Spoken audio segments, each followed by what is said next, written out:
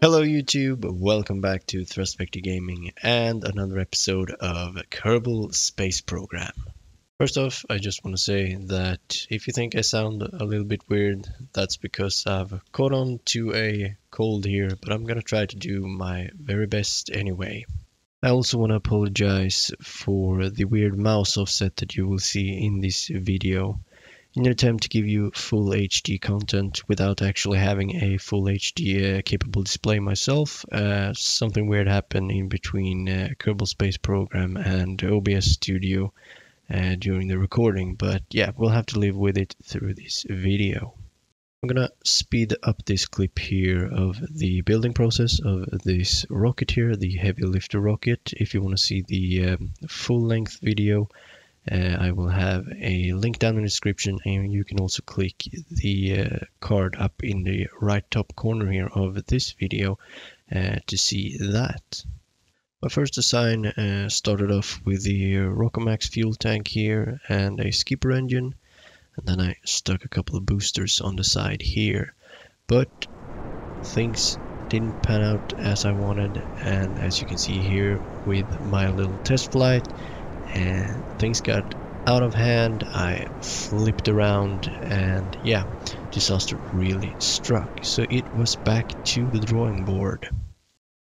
A new design quickly started to take form, where I dumped the solid rocket fuel boosters and added in some liquid fuel instead in the form of the Rockomax tanks with some skipper engines on the bottom. Then I stuck some nose cones on, and off we went into the sky. And this time, during the test flight, we actually got ourselves into space.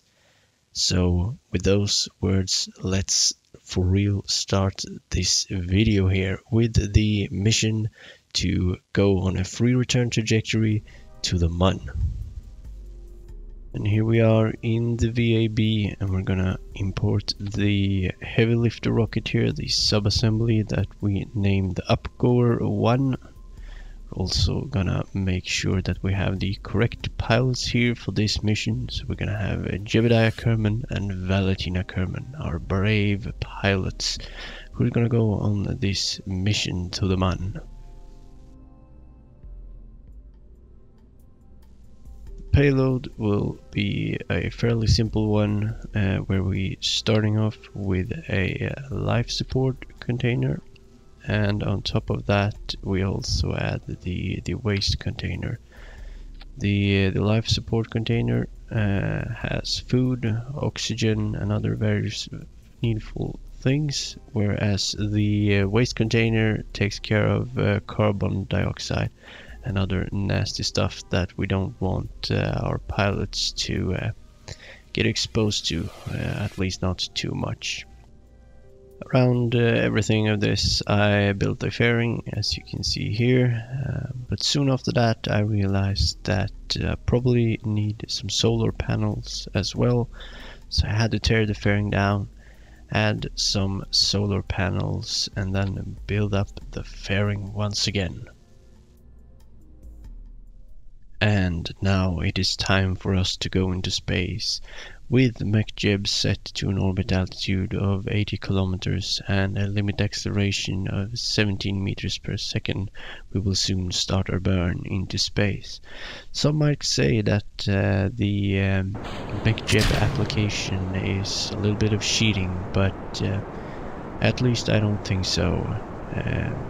Real space agencies use pre-programmed ascent profiles, and after you've done these ascents manually a couple of times, it starts to get pretty boring. So I'm gonna stick with MechJeb at least for the ascents into space for now. We'll see what we can do with MechJeb in the future.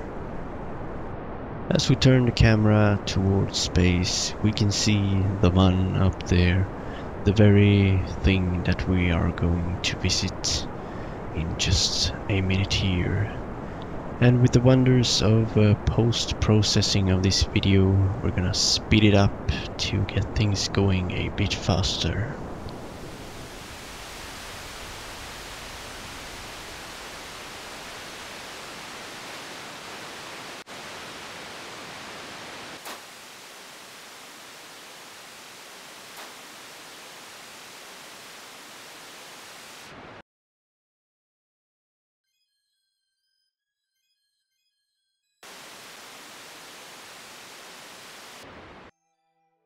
At last we are in orbit around Kerbin and ready to set sail towards the Mun. A maneuver node was created to put us on a free return trajectory, and after a couple of minutes fiddling with the adjustment handles, we had ourselves a decent planned maneuver.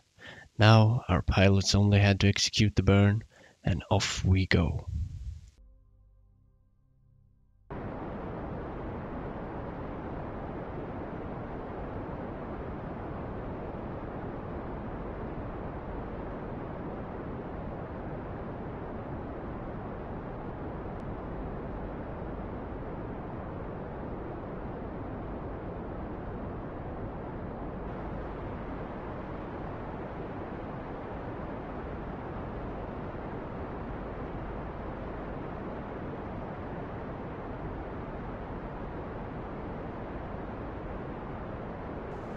Coming up on the completion of our burn, we are gradually lowering the throttle to glide slowly into the perfect orbit that we before had planned with our maneuver node.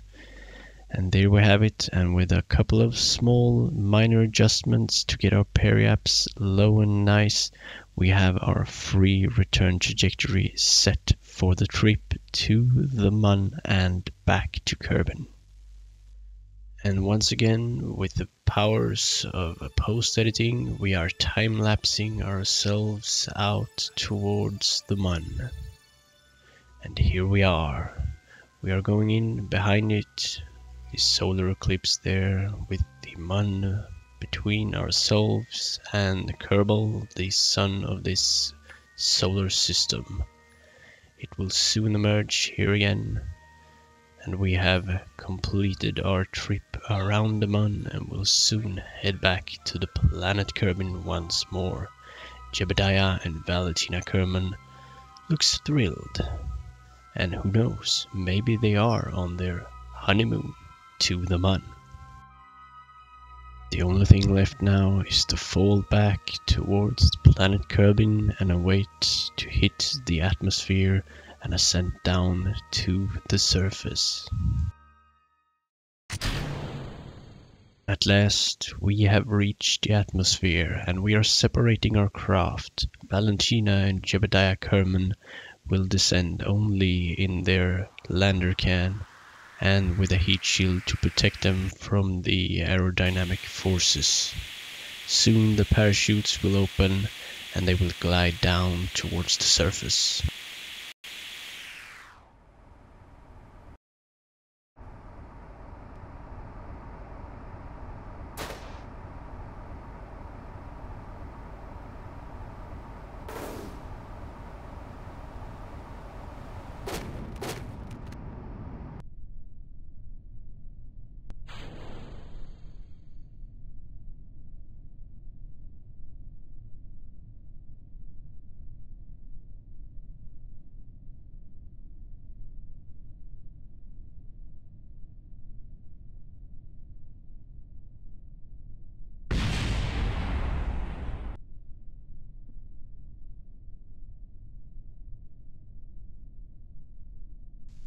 And we have touchdown.